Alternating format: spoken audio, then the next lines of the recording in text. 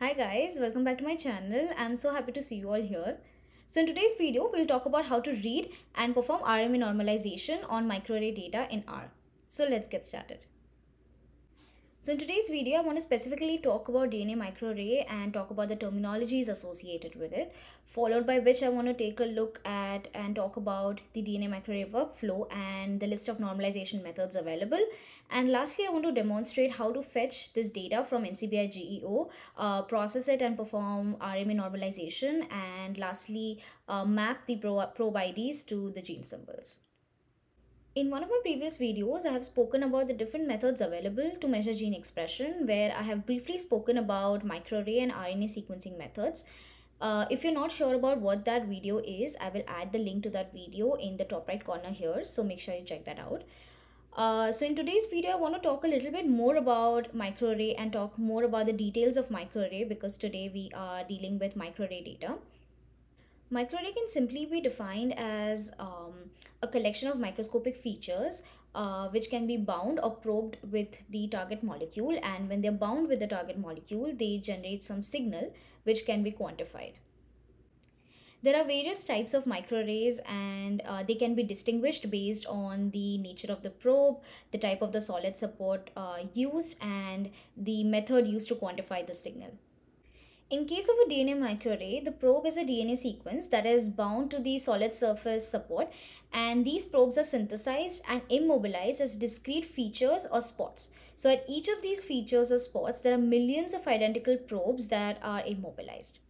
They are allowed to hybridize with the fluorescently labeled target sequences. In case of a gene expression experiment, the target sequences will be the mRNA or transcript sequences from all the genes, and they will be allowed to hybridize. So the genes which for the transcript sequences from each gene will be bound to the complementary strands of the probes, and in the next step, the ones that are not bound will be washed off. So finally we get a readout of the signal intensities. So in this case, we can see that a higher number of transcript copies from gene A are bound to the complementary probes and generates a higher signal intensity, indicating that gene A has higher expression compared to gene B. So this was just the basic concept of how DNA microarray works. Today we'll be using the data generated using Affymetrix GeneChip, and Affymetrix GeneChip is a commercial microarray platform which is commonly used to genotype human samples and create gene expression profiles. So in the next slide, I want to show you how the Affymetrix GeneChip look, and talk a little bit about the different terminologies that are used when we are talking about this technology. So this is how an Affymetrix GeneChip looks like. It consists of the small square, which is a wafer. It's a 5" by 5" glass wafer, and it consists of further small squares which are called chips, and the dimension of each of these chip is 1.28 by 1.28 centimeter. And further, each of these chip consists of over 6.5 million features. They consist of even smaller minuscule squares which are called features, and at each of these locations there are millions of identical probes that are immobilized. So talking a little bit more about the details of the workflow. So RNA is extracted from the sample and is labeled with fluorescent tags, and these fluorescently labeled RNA are then broken down into fragments of various sizes, and then the RNA is added to the array for it to bind with or hybridize with the complementary probes. So RNA will only stick to the probes if the sequence of the RNA is complementary to that of the probe, otherwise it will not stick to it. After that step, the array is washed off, so any RNA that is not bound will be washed off. So genes having high expression in your samples will have more number of RNA fragments, and these RNA fragments will hybridize with the complementary probes, resulting in the higher signal intensity compared to those genes that are not highly expressed or not expressed at all. This image is an actual expression array after scanning, and the image on the right is a zoomed in version of the section of this image. So the black spots tells us that no RNA hybridized with the probes, and the intensity level here goes from dark blue, which is the lowest, to red or white, which is the highest. So higher the intensity, meaning more number of RNA fragments hybridized with the features, indicating that the gene was expressed at a higher level.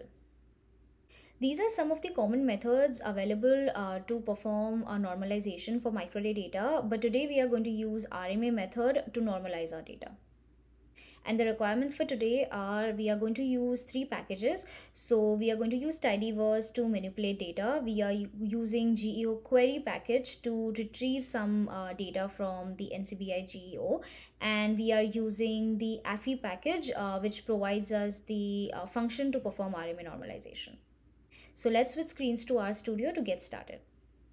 So before I start writing the code, I want to quickly show you what data we will be using today. So let us go to NCBI GEO. Although I will not be retrieving the dataset from the website, we will be using GeoQuery package to download the supplementary files associated with this record. So the accession ID is GSE148537. And this dataset is a breast cancer dataset. So the overall design tells us that the cells are treated with either control short hairpin RNA or the shRNA constructs, which are targeting a gene to determine the effect of SPCA2 knockdown. So essentially we have RNA, which is extracted from 2 biological replicates per sample class, and they are used as input on an Affymetrix microarray to determine changes in gene expression. So we have 4 samples, 2 replicates, biological replicates from each group, and essentially what we want is these files. So these are .cell files, and these files are generated by Affymetrix DNA microarray image analysis software, and these files contains the information extracted from the probes, and it contains a lot of data points, and these are usually large files. So we cannot use the files and compare the expression from the intensities or the data stored in these files. So we need to perform normalization, but these are essentially the raw files when we talk about the microarray data. Now let's go to RStudio to fetch these files. So before that, we will load the libraries first. Now let's fetch the supplementary file. There is a function in the GeoQuery package to get supplementary file, which is get geo supplementary files, and we provide it with our GSE ID, and we run this. This is finished running, and you'll be able to see that a folder with the GSE ID has been created. So when I click on this folder, I can see that a file with _raw.tar has been downloaded. So I know that all my .cell files will be present in this folder. So I need to uncompress the tar file. So let's uncompress that tar file. So untar files. I will untar my files. So let's give the location of GSC, the location of the .tar file, and I want to extract it in my data folder. So right now my data folder is empty. I want all the cell files to be extracted here. So the external directory would be data, and I will run this. So I have misspelled untar, and now let's check. So it seems that I have all my cell files here. Now let's read in the cell files. So reading in .cell files. So I am going to use a function called readFE from the FE package, and I will provide it with the path to where all my cell files are present. So all my cell files are present in the data folder, so that will be the path, and I would want to store it as in a variable called raw data.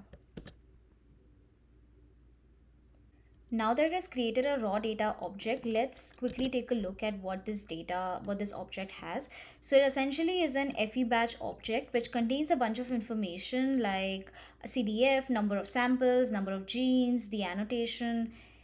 So we are going to use this raw data object and run our RMA normalization.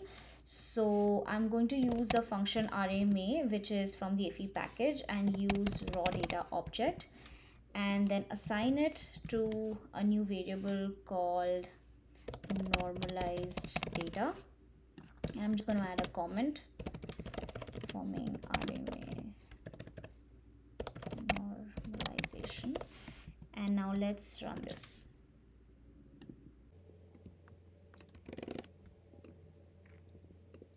So it has performed a bunch of steps. It has performed background correction, normalizing, and calculated expression. Let's take a look at normalized.data object. So it seems that this data has a bunch of information like assay data, information about the protocol, phenotypic data, as well as additional information. So now let's fetch the RMA normalized expression data from this object. So get expression estimates, and we are going to use a function called expression and use the normalized data object and save it to a variable called normalized expression. And now let's run this. It has created a matrix in the environment pane, so I'm going to click on that. And we have the RMA normalized expression values for each of these probes across all the samples. Since this is a matrix, let's convert it to a data frame.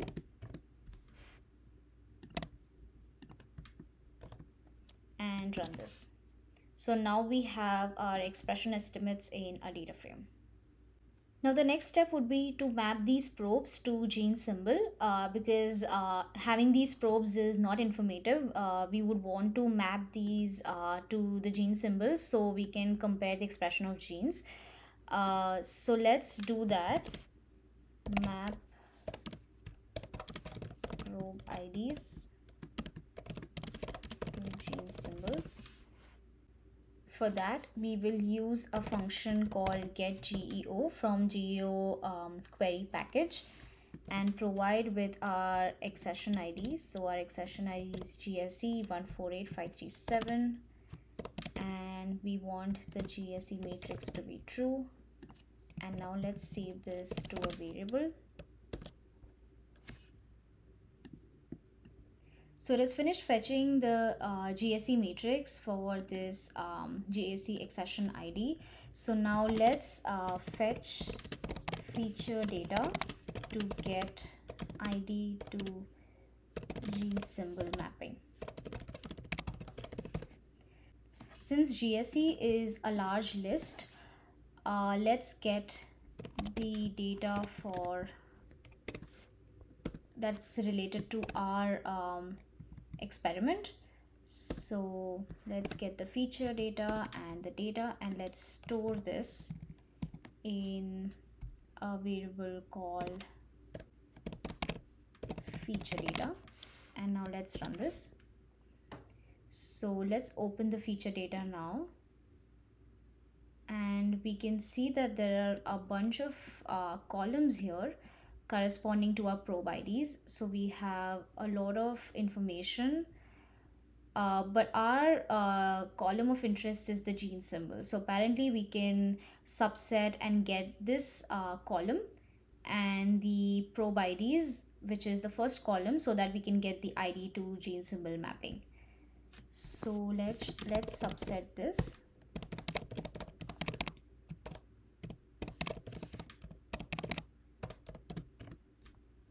So I want column 1 and column 11. And let's subset this. So now our feature data has only the probe ID column and the gene symbol column. So now let's merge this data frame to our normalized expression data frame so that along with the probe ID information, we can also have a column with the gene symbols. So let's merge the data set. So we have normalized expression, and we would want to make these row names into a column because we will be combining or joining both of these data frames by that column. So let's make that into a column, and let's call it ID. And now I want to do an inner join with this data set. So hence I'm using a dot because I want to use the same data set as the X, and the Y would be the feature data. And I want to combine both of these data frames by ID because in my normalized expression, the IDs are the probes, and in my feature data, the probes are also in the ID column. So I want to merge them by the ID column. And now let's save it back to normalized expression to have it all in one data frame. And now let's run this. So let's look at our data frame. So this is a normalized.expression. Here we have the ID column where we have our probes and we have the gene symbols. So now we can, if we want to make a comparison across certain genes using this normalized expression data, we can do that. So that's all I had for today's video. I will be uploading my script to GitHub, and the link of which I will be adding in my description below.